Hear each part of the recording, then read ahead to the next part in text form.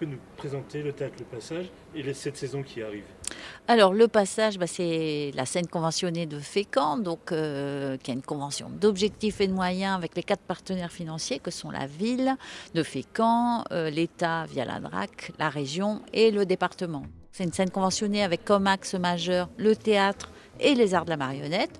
Et cette saison, on continue sur notre lancée avec, effectivement, on accueille des spectacles de théâtre et de marionnettes, mais pas uniquement. On a aussi de la magie, du conte. Alors de la magie, par exemple, on a un spectacle qui s'appelle Évidence inconnue au mois de novembre, où là, effectivement, on va être complètement bluffé pendant une soirée avec un Belge qui va nous emmener dans des terrains complètement inconnus. On comprend rien, mais c'est super.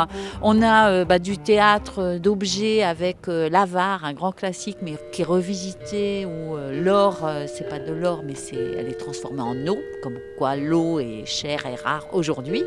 On a du conte radiophonique avec Pileta Remix, où là, chaque spectateur aura un casque sur les oreilles et on va écouter l'histoire d'une petite fille qui va vouloir guérir sa grand-mère malade, mais tout se fait, tout le bruitage et le conte nous sont racontés en direct et on écoute tout avec ce casque et on part complètement dans l'imaginaire. Voilà.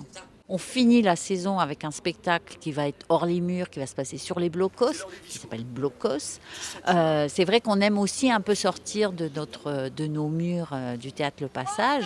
Alors par exemple, c'est vrai que dans le classique, on va souvent et toujours avec un spectacle dans des communes environnantes. On va aller à la Chapelle de Grinval, à Vatetot, à Canibarville, etc. avec un spectacle qui s'appelle Minimal Circus. Mais voilà, et pour aller aussi à la rencontre d'autres publics, pour un peu surprendre aussi notre public, voilà.